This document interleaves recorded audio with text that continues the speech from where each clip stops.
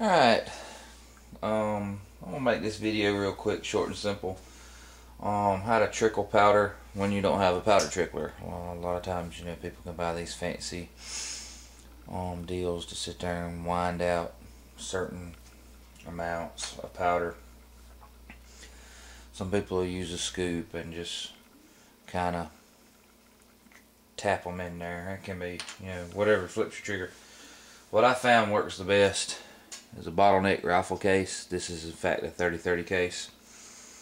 What I do is I just move all this stuff out of the way.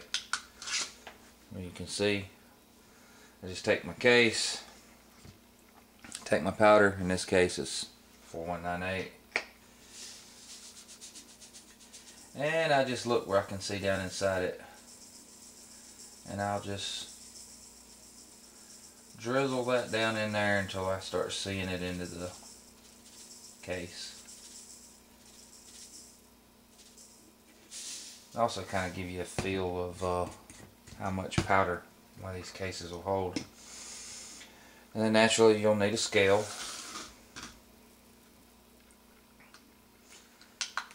Turn it on and zero it out.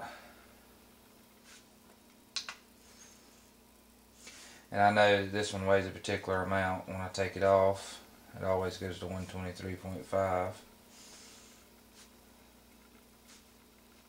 See? Then all you got to do is take your case, and as you want to trickle up to amount. Now, if you're doing a bunch of rounds and you got a powder thrower, that's fine. But usually, like rifle rounds, I only sit down and do a few at a time. Maybe up to 20. And I want to make sure that they're all exactly the same, so I'll trickle my powder. And this is how I do it. I just take my case and I'll start dumping it in. And all you gotta do is just take and roll it in between your fingers while you're pouring it out. Just roll it like this. Being the bottleneck of the cartridge, the powder will drip down into here and then just trickle out the front. So if you just take it just like so, you see you can just roll it back and forth until you get to the amount that you want. And it's a feel thing, you'll get a feel for it. Like in this case, the particular load I want to do is 22 grains. So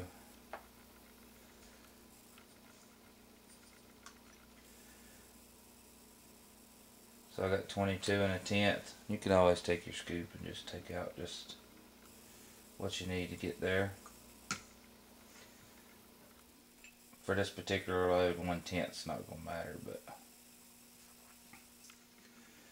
that's how I get to it. Then I'll just take my case, throw my powder in, set her to the side, and I'll trickle another one.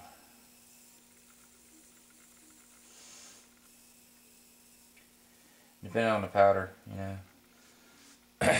this case will actually hold almost twice the load that I'm loading. So if I fill it up pretty close to the top, I can get about 2 out of it. I just figured I'd show that some people, a lot of reloaders are starting out on a budget. They don't have, a massive amount of money to start putting into reloading equipment. They get the basics, a manual, and then a press, and move on. So that's something that'll get you through. That's how I like to trickle my powder. I don't even own a powder trickler. I have a perfect powder measure that I use when I'm doing more than a box or so. So I'll just throw them all the same charge, but I like to trickle my rifle rounds to get them perfect.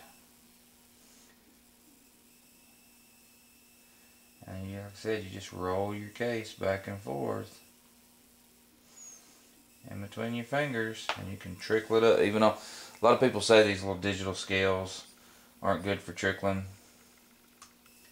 if you get the feel for them, like I said, with that little case, rolling it you can get your charge right every time. And that's how I do it. Pretty easy peasy. I hope that helps somebody out.